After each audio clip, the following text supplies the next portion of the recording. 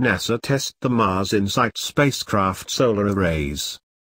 NASA's next mission to Mars passed a key test Tuesday, extending the solar arrays that will power the InSight spacecraft once it lands on the red planet this November.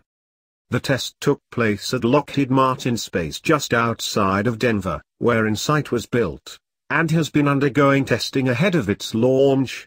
The mission is led by NASA's Jet Propulsion Laboratory in Pasadena, California. This is the last time we will see the spacecraft in landed configuration before it arrives at the red planet, said Scott Daniels, Lockheed Martin InSight Assembly, Test, and Launch Operations Manager.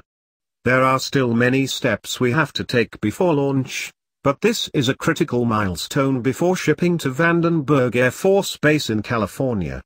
The InSight launch window opens in May.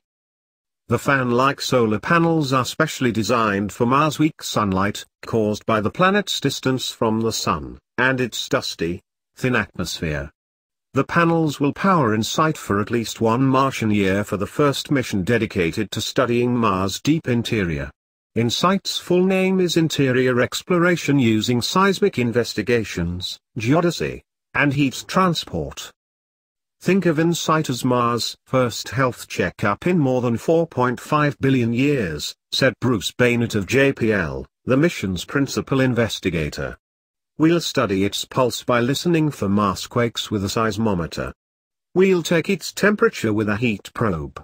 And we'll check its reflexes with a radio experiment. In addition to the solar panel test, engineers added a final touch. A microchip inscribed with more than 1.6 million names submitted by the public. It joins a chip containing almost 827,000 names that was glued to the top of InSight back in 2015, adding up to a total of about 2.4 million names going to Mars. It's a fun way for the public to feel personally invested in the mission, Bainett said. We're happy to have them along for the ride. The chips were inscribed at JPL's Micro Devices Laboratory, which has added names and images to a number of spacecraft, including the Mars Spirit, Opportunity, and Curiosity rovers. Each character on the InSight microchips is just 400 nanometers wide. Compare that to a human hair, 100,000 nanometers wide, or a red blood cell, 8,000 nanometers wide.